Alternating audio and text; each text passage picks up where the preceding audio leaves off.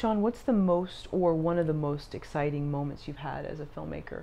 There have been many exciting moments over the years, but there's this one small moment I had by myself while living in New York a few years ago. I used to go down to Chinatown, go to Grand Street, and go through all the bootleg imports and see what I could find from new Asian cinema, because it's sometimes hard to find, you know.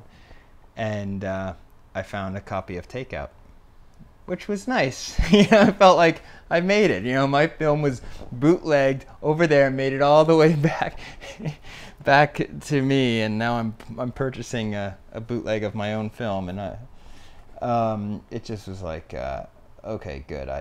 The film got out there.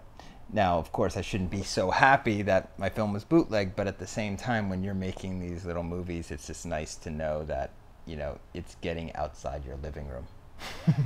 And you bought that copy? I actually went up to the woman at the counter. I'm like, "This is my film. That's my name. Can I at least like have this one?" And she didn't let me. She didn't even know what I was talking about. Really, there's a language barrier, but at the same time, I did pay for it. Yeah. So, let's see other exciting moments. That's pretty exciting. Yeah. I mean, that's.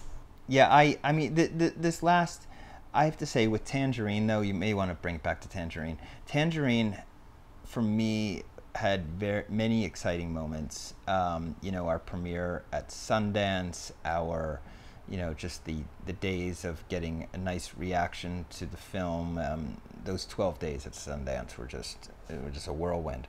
But just recently, a week and a half ago, when we were in New York City preparing for the release of the film, Kiki and Maya came to New York, and we actually had Magnolia made us a tangerine float for the Pride Parade. And it was really just this wonderful moment where, you know, Kiki, who's never been outside of Southern California, you know, was suddenly experiencing Manhattan from this elevated point of view. And you couldn't ask for more than that. I mean, I was just so happy that, you know, Kiki was there and being able to experience this wonderful moment. And I thought I was, like, in a way, like, experiencing the moment through her, because I couldn't imagine seeing Manhattan that way for the first time, with thousands of people cheering you on either side of Fifth Avenue. And so it's just an incredible moment.